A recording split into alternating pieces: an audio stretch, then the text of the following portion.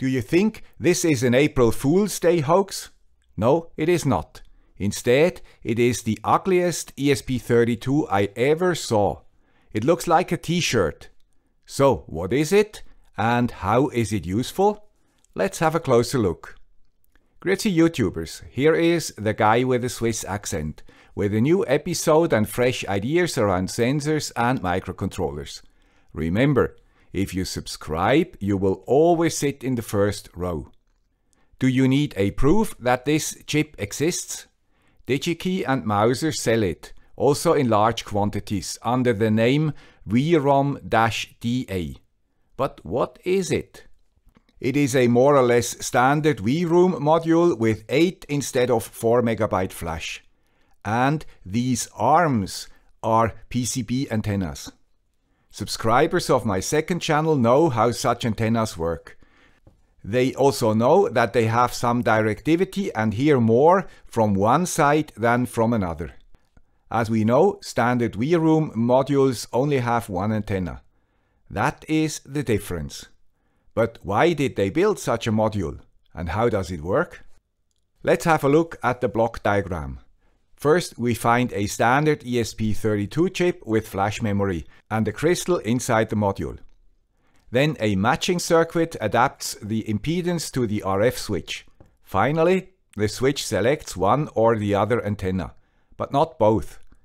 And it needs control signals for the switching. That's all. But what is the purpose of the design? Wi-Fi does not work over long distances, and inside buildings it can easily be blocked by walls and ceilings. So, 2 antennas should be better than 1. This principle is also used by many access points and routers, which often have more than 1 antenna. So this seems to be a good idea. But how can we use this module? And what is its performance? Before we can answer these questions, we have to solve a few other problems. The first is, how can we connect anything to this module? The castellated pins are small and narrow. So I used this breadboard-friendly PCB. We could also use one of those prototyping boards.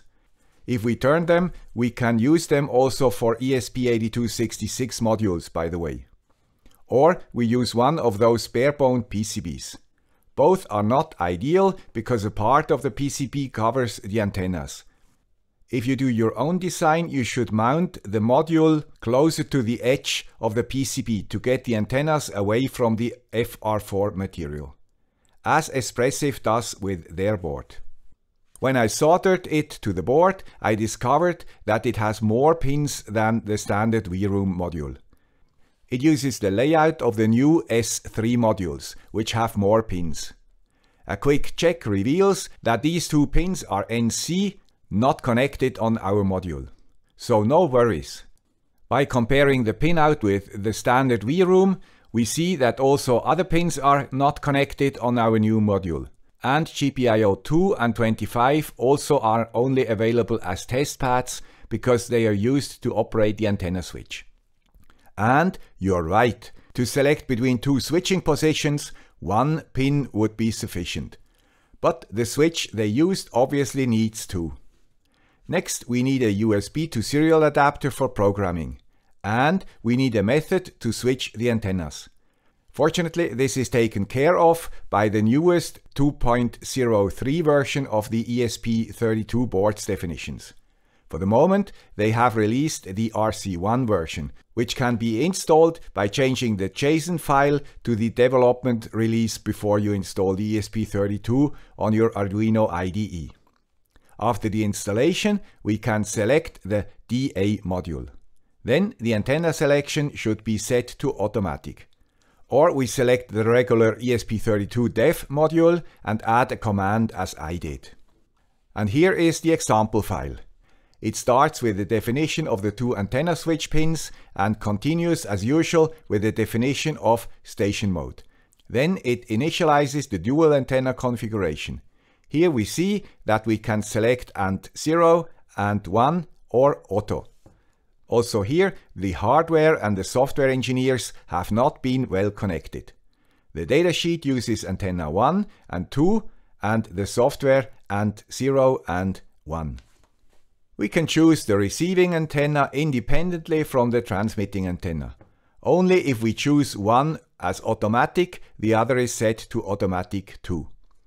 I do not see a reason not to use the same antenna for RX and TX. The loop scans all available Wi-Fi networks and lists them. That's all. For your sketch, you can insert this antenna switch command. It should not influence the Wi-Fi functionality other than the signal strength because of the two antennas. So let's do a test using this sketch. Before scanning, I switch the antenna to and 0 and 1 or auto. Like that, we should be able to compare the performance of the two antennas and should see if auto makes a good choice. Why do I think that receiving only is a good test? If we assume a proper antenna matching, it should perform similarly on receiving and transmitting, at least relatively.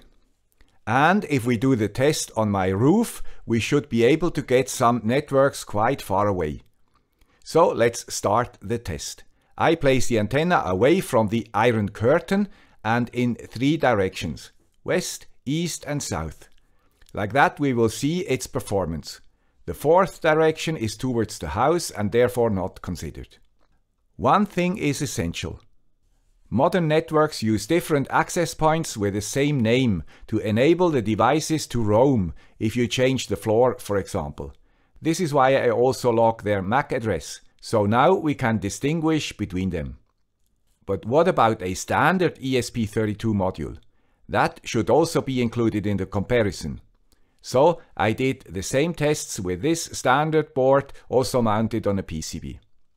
And there are the results from the direction west. The dual antenna module detects 64 MAC addresses and the single module only 56. So it definitely has an advantage. The same for south, 49 versus 42, and the east, 52 versus 41. Now we have a look at the T-shirt module and want to know if the automatic mode works. In direction west, antenna 0 picks up 30 MAC addresses, antenna 1 57. What would you expect from the auto function? I would expect that it receives at least 57 and probably more, because in some cases antenna 0 is the only one who receives the access point. But the result is different. On auto, the module only detects 20 access points, less than antenna 0. This is not good. The same is true for the other directions, by the way. Something seems to be wrong here. So we do what we always do as a last resort. Let's read the fine manual. In this case, the datasheet. Unfortunately, we do not see anything about the antenna design nor the switching algorithm. Only the usual ESP32 blah blah, which is not different from the standard WROOM module. But they have a wiki, so let's check there. For sure we will find an explanation. But no, unfortunately, also there is no description. Just the command we already know. Dear Espressive engineers, I like this module because it is a good idea to add a second antenna, and the results show that it can be crucial for some situations. But we need the information to decide when to use this module and when a standard module is good enough. And we need a clear understanding of how the automatic function works. Maybe the scan function is not representative and I should have used another test? Or is it a bug? Because A1 performed better in all directions, I asked Pedro from Espressive to do a similar test at his location. There, A0 and A1 received a similar number of stations. So I can assume that the two antennas have a similar performance. They also look the same, by the way. So what began as an April's Fool Day hoax showed some potential. The module performed better than a standard module, which can be important. I even could imagine that such a design would become more standard for sensors because it is small enough and the additional manufacturing cost cannot be very high. A strong signal could allow us to reduce output power and save battery power. For access points, the standard also evolved to more than one antenna. That was all for today. As always, you find all the relevant links in the description. I hope this video was useful or at least interesting for you. If true, please consider supporting the channel to secure its future existence. Thank you. Bye.